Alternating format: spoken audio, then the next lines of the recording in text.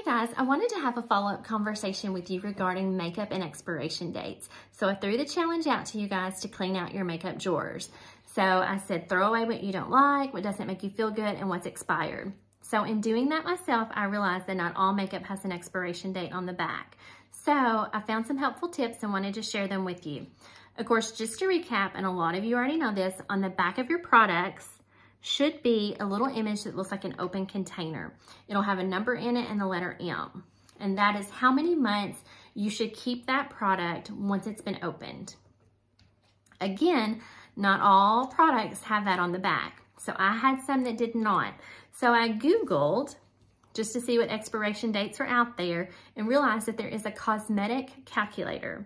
This cosmetic calculator will let you put in the brand that you have and the batch number, and it will tell you how old your product is, which I thought was really cool. So for instance, this was Revlon. The batch number was over here on the edge. So I just used their little dial, found Revlon, put in the batch number. It told me exactly how old this was, and I'm pretty certain it was spot on. So this I've had longer than I need, and it's gotta go. So I thought that was a really handy tool I wanted to share with you so that you could use it. But then I also found just some general guidelines on makeup. Now, of course, go by whatever the back of your makeup says, because it may say something totally different. These are just some guidelines to use in case you have nothing to go by.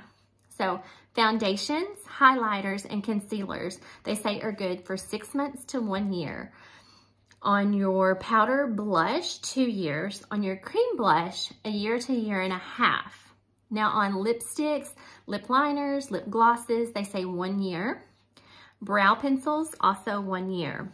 Now this one really shook me and took me by surprise because I just thought it would last longer. Mascara, only 3 months.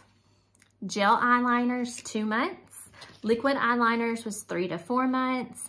Another one that really bothered me was eyeshadow, because I think I keep my eyeshadow way too long. 3 to 6 months once it's been opened. Now, perfume, 3 to 5 years, and nail polish, 1 to 2 years. And I think these things are things that we all use on a regular basis. So I thought those would just be good to share with you. Like I said, of course, always go by what the back of your makeup says. But if it smells funny, it's starting to separate, it's changed colors, definitely pitch that stuff.